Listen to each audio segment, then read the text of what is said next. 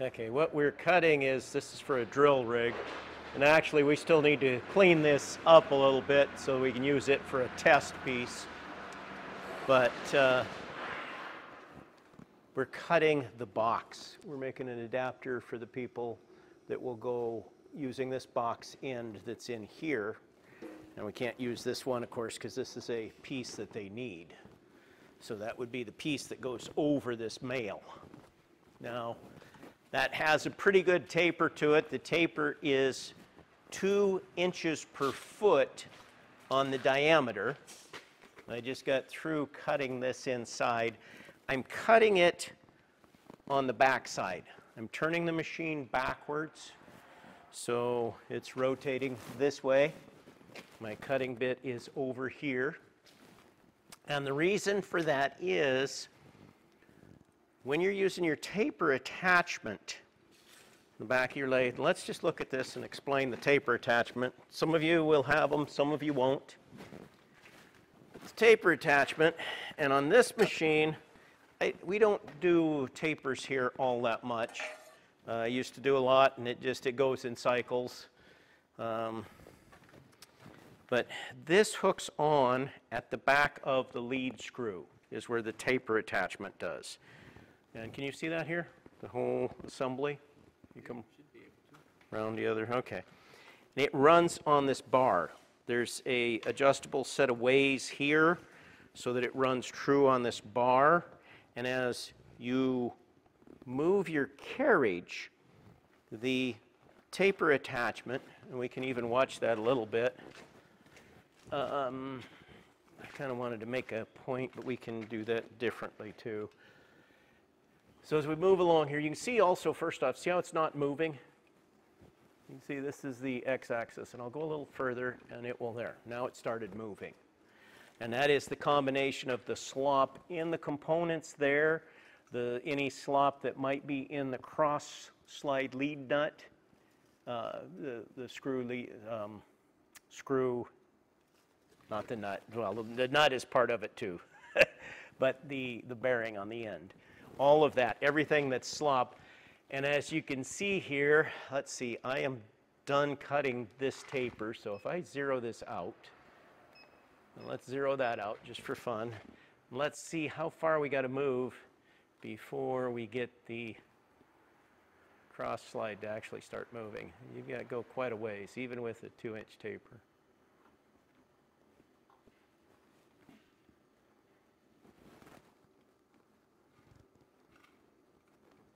Yeah, we had to move almost an inch lengthwise before we got the cross slide to start catching up with cutting the taper. Now, the other thing that happens is, which is why I'm not cutting on the front. If you're cutting on the front part of it here, front part of a taper going this way, and I'm making a cut, the taper attachment will be pulling away from the cut. And so as it pulls away from the cut, it's now loose. It possibly could come further. You could have since it's pulling out of the cut, there's the looseness allows it that it could push back more. So you're not solid. Coming in this direction, what's happening, and I'm feeding from the inside now. From the inside, it's pulling into this cut all the way. Everything is tight as it pulls into the cut. You could have a movement that pulls it in more, but that's not the normal thing that's going to want to happen on the lathe. The normal reaction from the cut is to push away from where you're cutting. And even if it doesn't push away, it generally will be steady until you get into the cut, until it pushes in. So by pulling in, it's kind of a hard thing to maybe understand. But as you're pulling into the cut, it keeps everything tight so that you have a more consistent taper. And we're going to put the thread in. We'll do that from the inside also. I didn't want to set it up twice. The taper on this for the thread to be cut on could have been cut in the other direction, and pushing it out, it would have had maybe a little bit of waves, not quite as pretty of a finish. You can see I got a pretty good finish on it there.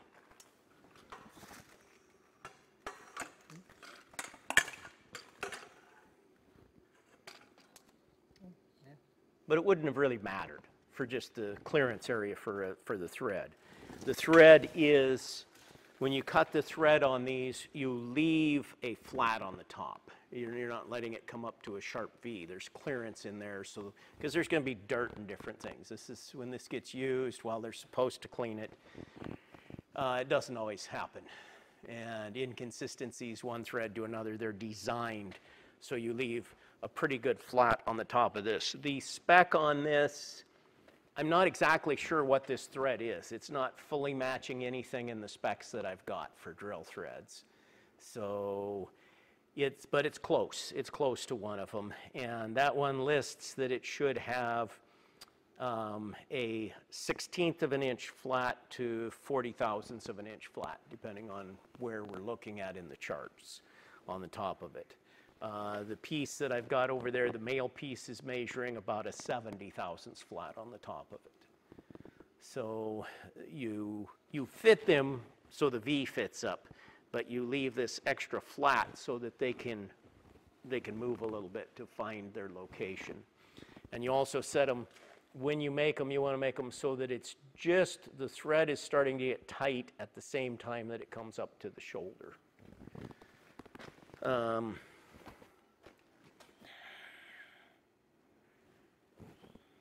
This particular taper attachment here too has been finicky for me.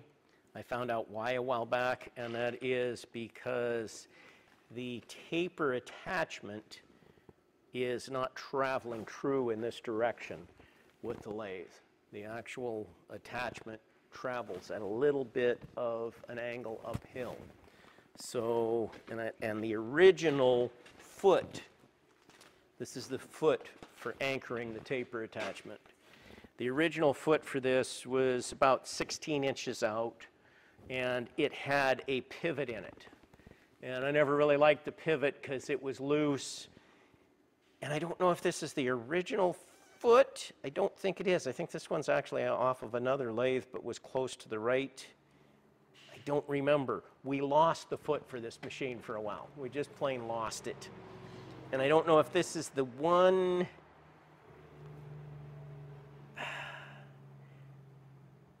I'm not sure. I don't know if this is the foot. We found it again, or whether this is off of a different machine. I had to refit it a little bit so it clamped better on the bed here. And the other thing I did, I went down and I just got a long piece of all thread for this, so that the all thread can bend a little bit to make up for not having flexible joints to make up for the incorrect part there. All in all, you're going to find that taper attachments, they work. They will do a job. Generally, you got to let them move a ways before they come into the right location for where they're cutting. This one here, this machine has an interesting thing. When I bought this machine, it had the taper attachment on it, taper attachment working. And the taper attachment is screwed on here. If you notice, there's also some tapped holes back here. So if I had ordered the machine without a taper attachment, they pull the screws out here, and this goes direct to the carriage. So then when it's mounted to the carriage, you don't have a problem of the taper attachment movements, because that can happen to you sometimes too. A lot of times I'll take, if I have a machine with a taper attachment, when I'm not using it, I'll dial it in so it's straight. So if it moves, it doesn't move the cross slide, because you could have this get bumped and it can cause you problems a lot of times. What I really like that I did on this particular machine here is I realized that I could just leave the taper attachment here. I pull those screws out when we're not using the taper attachment, and I put the bearing for the cross slide directly to the carriage. I just move it over, since I can unbolt it here, and I move it over so that it's directly where it would be on a machine without the taper attachment, so then it doesn't matter at all. And I can just pull this rod out And we can go on as if this was a machine without a taper attachment, and it just rides around until we have to activate it again. It takes a little bit of time. If we were doing tapers all the time, we'd leave it set up on there. Another thing you can do on some of them, or you can modify it, is you can lock this so it can't move. That's another way you can do this, is put a lock on here. Some of them have locks. But all these extra pieces, it's just less of a problem for errors coming into what you're doing if you do put it there. Also, you'll notice, working with taper attachment again, your readout doesn't really do you any good, because we don't know it's moving. You know, we come up here to make a number and it's moving. So now if I readjust it, that doesn't necessarily make it move right now. That just made it loose. So you really have to be using your dial when you're using your taper attachment. You can use your DRO for setting it, which is real handy, where if you don't have that, you have to put an indicator on here and see that I moved this distance and then how far it moved in or out at that point. It's nice to be able to set the DRO like we can do here. And this should be, if we go Z, enter that at 0, enter that at 0. Once we, well, actually we got to get to where we start moving first, otherwise there's no sense. Okay, they're both moving. So now we go 0, 0, and then if we move 3 inches, we should get about a ½ inch on the other one. It's 1, 2, and as I come up 2, 3 inches.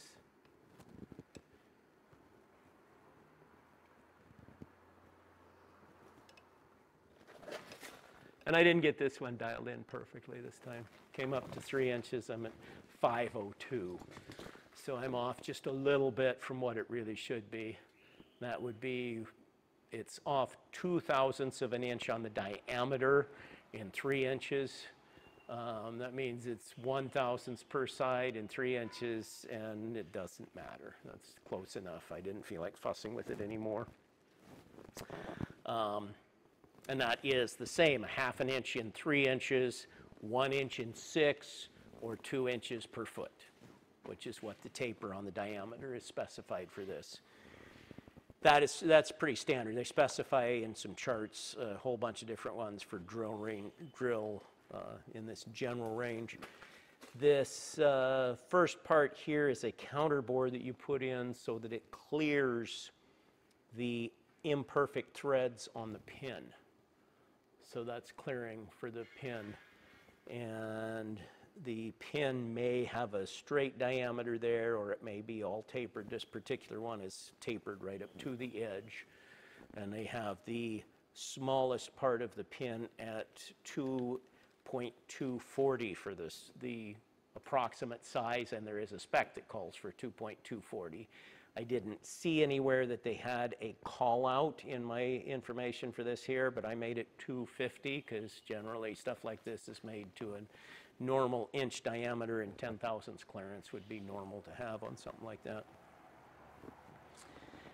For the threading, originally I was thinking that I would use this 1 inch diameter bar and put a high-speed steel piece in here, but it's going to be too close. I can see as I'm moving along with the extra movement of the taper attachment, it's I'm going to end up using a different bar. I'm going to braze 2 pieces together to get my clearance.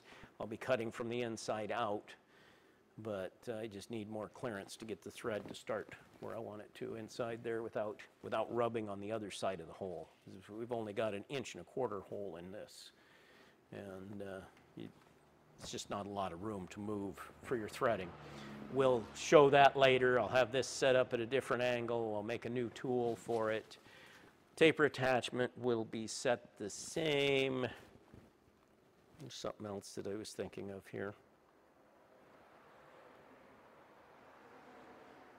It's been several decades since I've cut any of this drill tooling. Some of my friends here in town, they do quite a bit of them.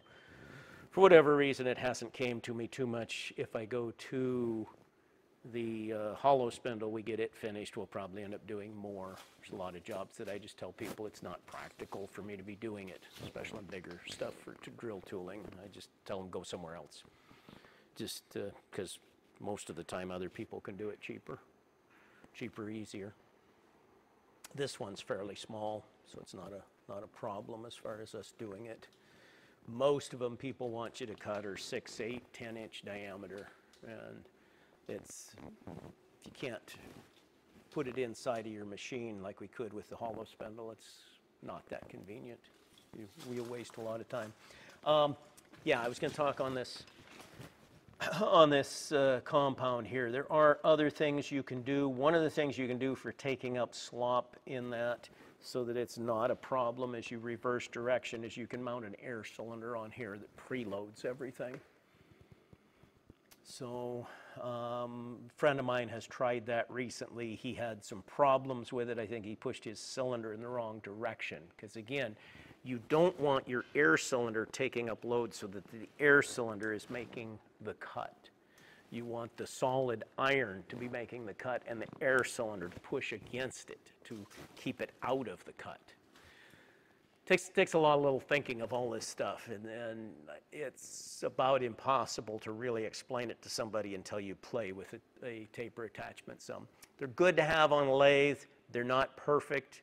A lot of times they take longer to set up than what it's worth. If you're cutting a short taper, just go ahead and use your compound. It works fine. The thing that your compound won't do is it won't let you do threading, though, because you can't have your compound and your lathe threading angle. Now, for one that's not a steep angle like this, what you can do, you can take and move your tailstock over and turn between centers. That doesn't help you for cutting an inside taper, but if you have an outside threaded, say you need to cut a piece of threaded pipe thread. Pipe thread's fairly flat. It's 3/4 of an inch per foot taper, so you can take, if you need to cut a regular pipe thread, and you can offset your tailstock towards yourself, and then you have a taper is going to be formed because you moved over, and your piece is going to taper. So you'll get your taper, your threads, you can still thread it.